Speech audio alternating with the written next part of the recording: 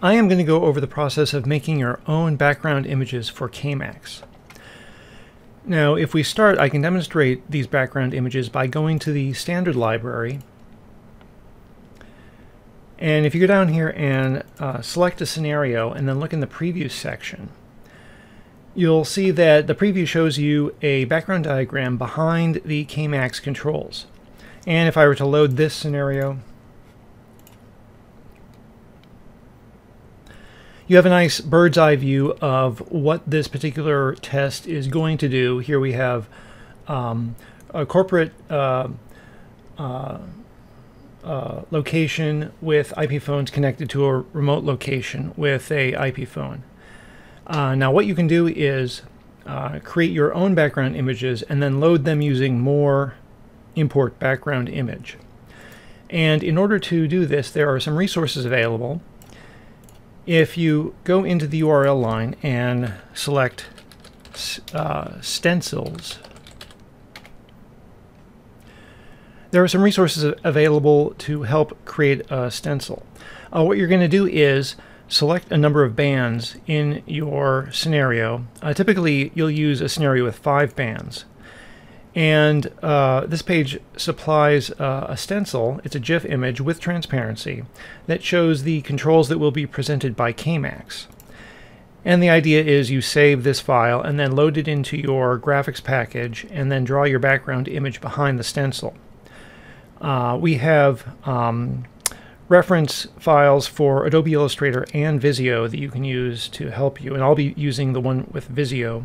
We also have a sample background image, contentserver.png, and so if I were to go back to my dashboard and load that sample image, import background image, this is the sample background image that comes with KMax on that stencil's web page. So if we go back to the vanilla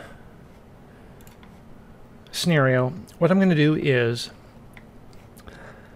I'm going to load up Visio, and I'm going to open that reference file that we supplied. And in this reference file, you'll see a bounding box. It's 2000 pixels by 600 pixels, and that's the maximum size of the background image that you can create.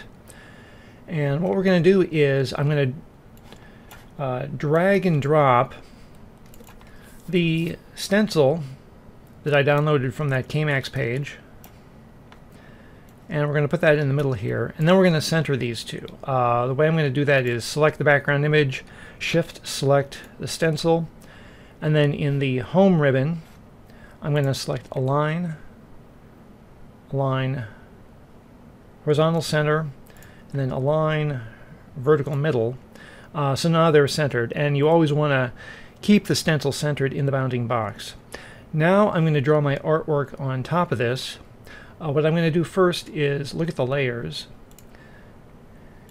and I've got layer properties here. I've got 3 layers pre-existing in this file. I've got the bounding box, the stencil, and the artwork. What I'm going to do is I'm going to lock the bounding box and also lock the stencil. And the stencil is actually on the artwork layer, so let me move that. Assign to layer. First, let me unlock the stencil layer. Then I will assign it to the stencil layer, and then I will go back in and lock the stencil layer. Okay, so now we're on the artwork layer. What I'm going to do is drag and drop some icon files onto my artwork layer. Now, on that stencil's page, we also supply a zip file that contains all of these Cisco icons, which is handy to have. So I can go through here and select, for instance, an IP phone. I can drag and drop the IP phone, and maybe drag and drop like a router. And so maybe I will arrange my background image this way, And I'll zoom in. I'll copy this IP phone over here. And then maybe draw some connections. I can increase the weight. And also maybe add arrows.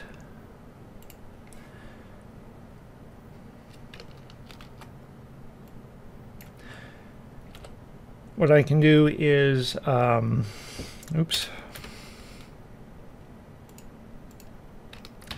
copy and then paste the arrow and reuse it here.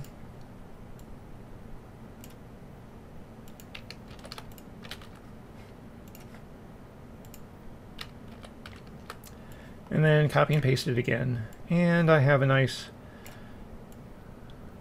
network. So that's my network diagram.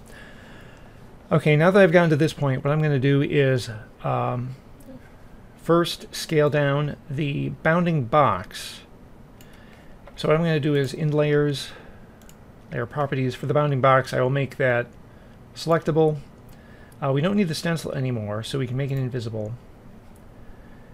And what I'm going to do is select the bounding box. Now I want to scale it down so that it just encompasses my artwork, and I want to scale it down so that it scales relative to its center point. And to do that, select the bounding box, and then for pin pause, select center, center, then manually enter numbers to scale down the bounding box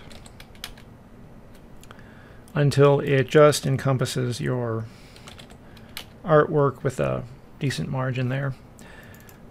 In width and height.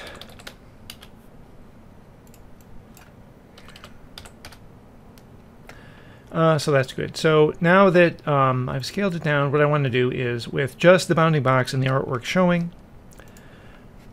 File, Export, change file type, PNG, save as, and then I'll save as out background. And then select non-interlace, and then screen and screen, so it just does a straight pixel mapping with no scaling or change in the resolution.